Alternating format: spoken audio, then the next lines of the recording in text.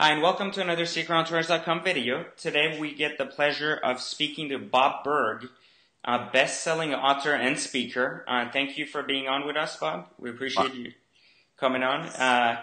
For those of you who don't know much about Bob, certainly Bob wrote a book recently, The Go-Giver, which for me as an individual and as an author myself, I don't find a lot of value in a lot of different books because there's a lot of topics out there. But The Go-Giver definitely struck a chord with me, and so I decided to reach out to Bob and see if we could schedule a conversation about it. And so, thank you again for being on. But before we really get to the meat of the interview today, Bob, and talk a lot about The Go-Giver, I want to get some background for people that don't know much about you in terms of how did you come up, in the job world? Where did you find your careers? Give us some insight about your track record previous to being a best-selling book author.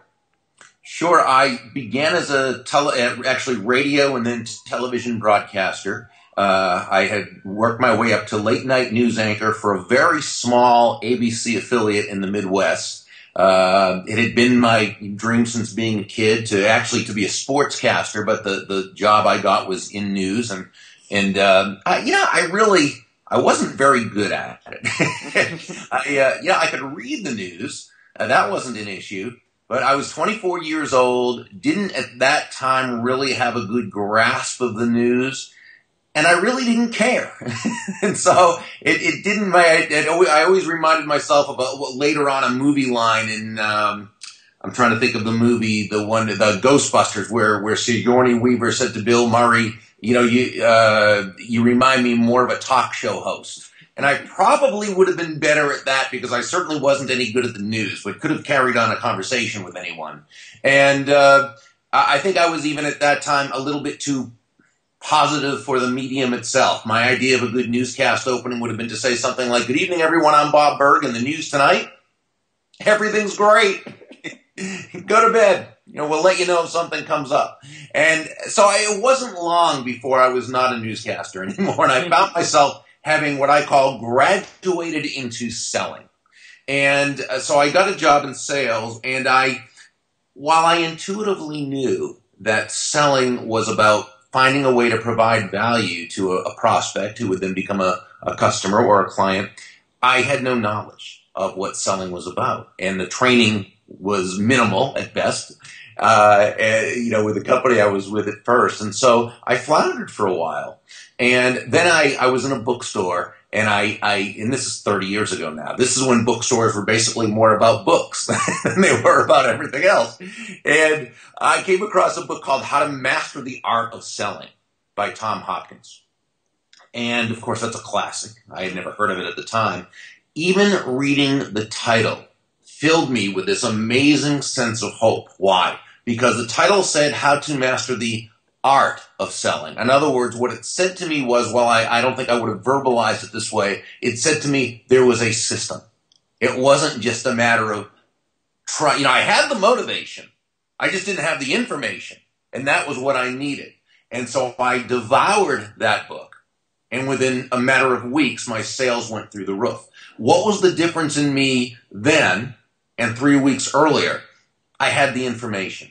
And it's so much of what you teach. And of course, I read your story, and it's a wonderful story of how you came here and really just, wow, you went after it. And, it's really, I think, and now you teach a great system to people. And what is a system? I define a system as simply the process of predictably achieving a goal based on a logical and specific set of how-to principles. In other words, the key is predictability. If it's been proven that by doing A, you'll get the desired result of B, then you know that all you need to do is A and do A continually and constantly, and you will get the desired result of B. And so that's sort of how I saw it. And I began to study Zig Ziglar, who's another guy who became a hero of mine. And then, I'd start going to all the seminars and read the books. I made a study of sales, a study of selling. Whatever our profession is, or our industry, or however we want to call it, I prefer to think of sales as a profession. I believe it is. I believe entrepreneurship in and of itself is.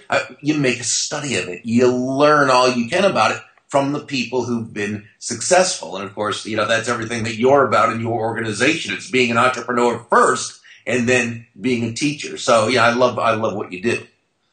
Well, thank you. But you said some really interesting things here in your career. So you went from television to sales, right? And yes. that's almost like you were a go-getter in your own life. Like you were going after what you wanted, right? Mm-hmm. But then your book is called The Go-Giver. So doesn't that kind of contradict what happened in your own life? Well, so the question is being a go-getter the opposite of being a go-giver?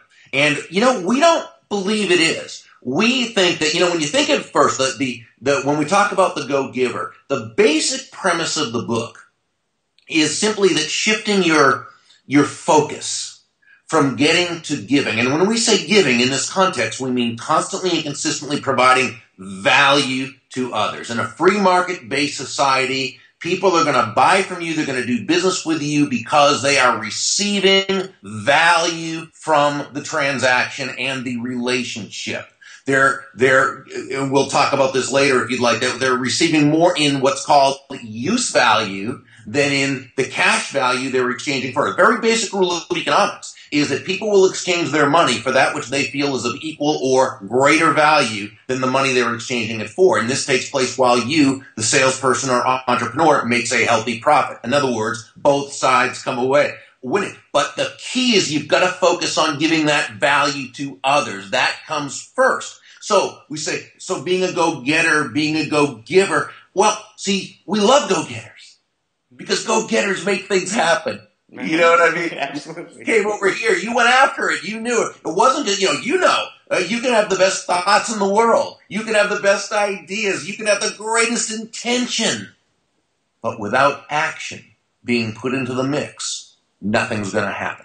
It simply cannot happen. Now, the neat thing is there's no natural division between a go-getter and a go-giver. Many go-getters are also go-givers, and every go-giver is also a go-getter. The opposite of a go-giver, John David Mann, my awesome co-author of The Go-Giver, what we would say is the opposite of a go-giver is a go-taker. And that's that person who feels almost entitled, if you will, to take without having added value to the person, to the process, to the situation. They are I-focused. They're me-focused, where we say when you're a go-giver, you're very action-oriented. You're a go-getter also, but you move from an I-focus or a me-focus to an other focus, where you're laser-focused on creating value on an ongoing, consistent basis for the other person. So let's talk a second about this providing value. A lot of entrepreneurs obviously sell a product or service, and to them, obviously, there's a lot of value in what they're selling. How does an entrepreneur measure, in your context, how do you measure what value your product or service, in a sense, is worth? Since it might be new, you're an entrepreneur, you don't necessarily haven't seen a competitor introduce the same product to the marketplace. Okay, that's a great question. And let's look first at the difference between price and value, then how we would recognize that value and the importance of being able to communicate it as that prospect understands it to be of value, because it's always about that prospect. It's like it's like your third circle. It's that understanding of really what's important, of where. And so first, the law of value, law number one, which is the foundational principle, says your true worth is determined by how much more you give in value than you take in payment. Now, this sounds a little bit counterproductive, because give more in value than you take in payment. That sounds like a recipe for bankruptcy. How do you survive in your business, never mind thrive? So we simply need to understand the difference between price and value. Price is a dollar amount. It's a dollar figure. It's finite. It is what it is. Value, on the other hand, is the relative worth or desirability of a thing to the end user. In other words, what is it about this thing, this product, service, concept, idea, that brings so much worth to that other person that they'll willingly exchange their money for it and be ecstatic that they did, while you make a very healthy profit? anyone in any business can relate to this. I often bring up, just for the sake of simplicity, the accountant who you hire to do your taxes, who charges you $1,000. That's his price, right? That's his fee for his price. But what does he give you in value in return? He saves you $5,000.